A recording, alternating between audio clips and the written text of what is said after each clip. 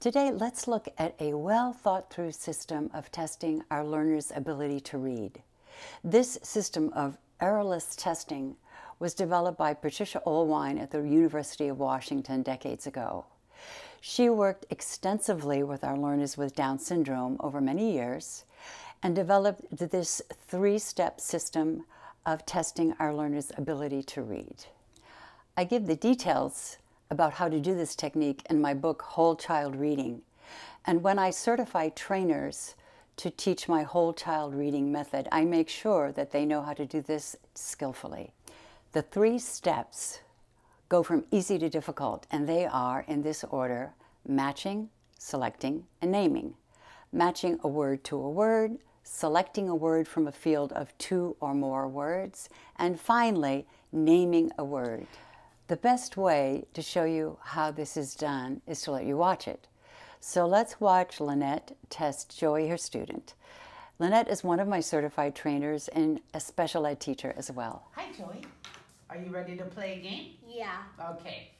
You're good at this game. This is the word little. Can you find little? Good job. This is the word big. Can you find big? Good job. This is the word yellow. Can you find yellow? That word. Yes. This is the word go. Can you find go? Good job. This is the word see. Can you find see? Good job. This is the word I. Can you find I? Good job. Okay. Now we're going to play one more game. 2 more games, actually. Okay? Alrighty. Can you hand me the word yellow? Which one's yellow? Good job, Joey. Okay, thank you. Can you hand me the word little?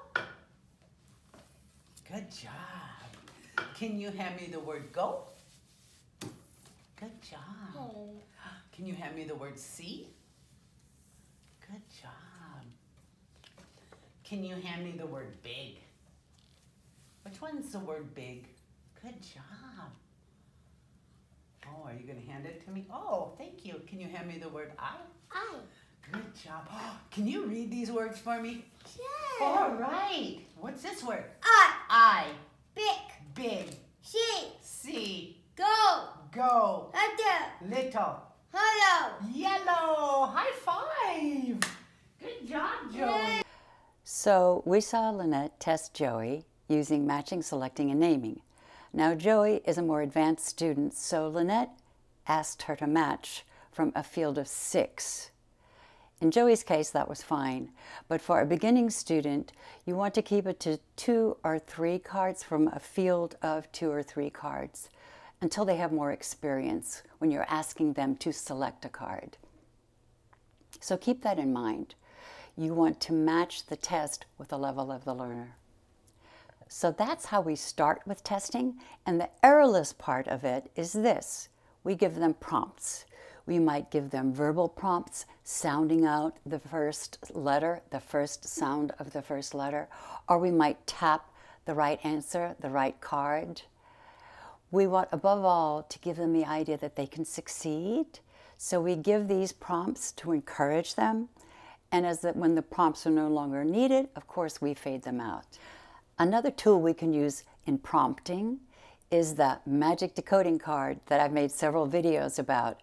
So if you haven't seen those, go to my YouTube channel and search for decoding card or magic card.